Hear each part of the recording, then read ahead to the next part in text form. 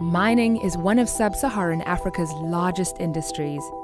In 2012, the mining industry produced up to 90% of total exports in mineral-rich countries and contributed up to 30% of fiscal revenues.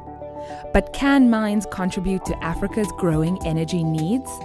One of the startling facts in Africa is that if we continue business as usual, there will be more people in Africa not connected to the grid than what we have today. Harnessing the power of mines for not just the mines themselves but for the whole community is a potential solution.